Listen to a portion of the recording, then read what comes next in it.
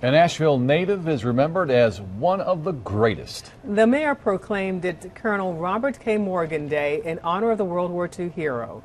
News 13's John Lee is streaming live from downtown Asheville. John, a memorial was unveiled at a fitting time and place. That's right. We're standing in between the Buncombe Courthouse and Asheville City Hall, and take a look for yourself. It's a beautiful tribute, don't you think? In remembrance, of course, of Colonel Robert K. Morgan. But Colonel Morgan's family says he wouldn't want it to be all about him because so many took the bravery and they never came home.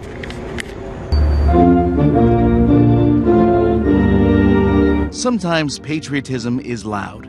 Every salute in the crowd, every hand over the heart shows respect that speaks volumes. But there is a remote possibility we may violate the noise ordinance. And to help win World War II. Indeed, it took a generation. In downtown Asheville, they commemorate one of the greats of the greatest generation, Colonel Robert K. Morgan, an Asheville native and famed pilot of the Memphis Belle. He and his B-17 crew, the first to complete 25 combat missions over Europe during World War II. In 1996, he took the air in a restored B-29 for a rare video opportunity. He was always so grounded. We weren't heroes. We were given a job. We knew we had something to do. Colonel Morgan passed away a decade ago, survived by daughter Peggy. He always said that he was not a hero, that the heroes were the ones who did not return home. It's a legacy generations to come will learn to appreciate. Exhibit A. They unveiled a memorial years in the making, not just for Morgan, but for all the World War II veterans. It's wonderful that there is this tribute to an Asheville native. Peggy's eyes beam with pride and well with emotion.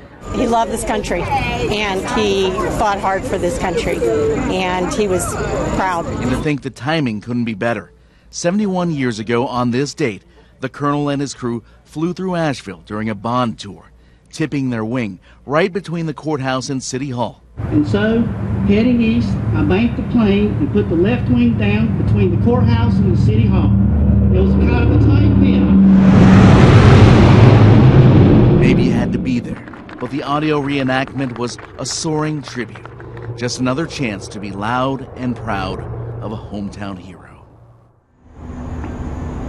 And there's that quote, "I was just doing my job," end quote. It's a powerful but simple quote indeed from a great hometown hero. And by the way, Dr. Carl Mumpower on the committee for this memorial, so thrilled that after years in the making, it's finally a reality. Live in Asheville, John Lee, News 13.